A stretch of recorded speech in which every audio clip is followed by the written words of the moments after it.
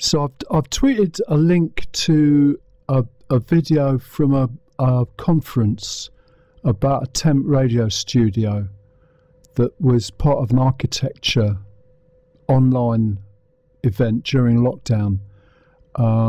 You'll find it London/Hatfield, W.Pollard, because it was supposed to be in London and Hatfield, ended up just being online. And amps, if you haven't got Twitter or X, just put those words into YouTube: London, Hatfield, W.Pollard, and amps, AMPS, architecture, media, politics and society, or something like that. But architecture's the starting point of all of that, and you'll see there a graphic of Peggy Deemer, and we design scenarios, which is the main point. That's what she's talking about as architecture, setting up cities as sets. Doesn't have to be a city, but that's where I think most of this is likely to happen, or a campus. The main thing I think is that the buildings have a symbolic meaning. They're a set. They indicate something depending on where you are. And later on during the Wild Show, as long as it's not raining, JD and myself are going to go on a walk in central Exeter, probably as far as the Innovation Hub, which is over where the tourist information used to be, and then find our way back again, taking in some climate locations, and we'll explore this a bit. I'll try this thing out every so often. The other thing to point out is on YouTube you can search on the hashtag 15M, at the M in lowercase, steam in uppercase, and village, because the steam is an idea. If you may have heard of STEM, science, technology, engineering and maths. The arts bit is the A dropped into it, and that was promoted at BET 3 years ago, something like that.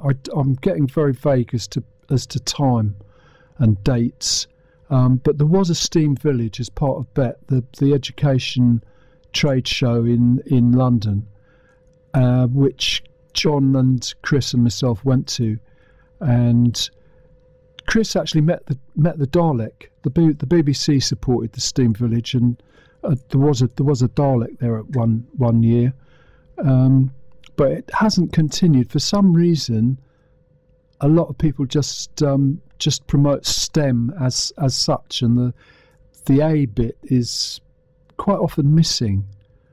Anyway, as a hashtag, it does work in YouTube, so it's coming up with 2 results.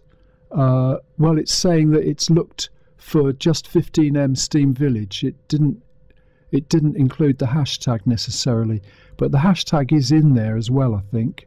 So you get 2 results: route from PhonicFM to Innovation Hub and back, hash 15M Steam Village. So the hashtag is in the title, and that is almost 3 minutes, and that's putting several shorts together. Whereas the other one is a playlist, 15-minute Steam Village, and the tags don't show up in that title. And there are now 58 videos in that playlist. So this has come about because a lot of my normal videos don't get many views at all. Clips from this show, for example, me just raving on with the PhonicFM logo or Phonic DAB logo, very low levels of interest, but I might try and put more visual into them. But I've noticed since I got my smartphone, which JD and John and Chris have encouraged me to do, the shorts get a lot more views. What you can't do is get them into a particular order. So they get conjured up by YouTube in random orders. And what I'm trying to do is to use them as a guide to the city. So I've done other ones which I won't go into at the moment. But let's say, 58 is too many. Let's say we can select 12, 6 on the way between the Phonic and the Innovation Hub, and 6 on the way back. I think most people could work out what that route was, even if you didn't know Exeter very well. So what I'm going to suggest to JD is that we just have that. We just start with these 2 locations, and we assume that the Phoenix Arts Centre is an arts location, and the Innovation Hub, because it sometimes has Tech Exeter there for breakfast meetings, is a tech centre. So that's the locations are an arts one and a techie one, which is actually not quite true, because there's quite a lot of tech at the Phoenix, and there's quite a lot of art as part of Tech Exeter. They're very into games, and they also have the best part of a recording studio for online streaming or podcasting. So they it's not quite right, but at least if you start the opening scene, or the drawing aside of the curtain to reveal a set, we say that on the set there's an arts bit and a techie bit, and there's movement between the 2 bits.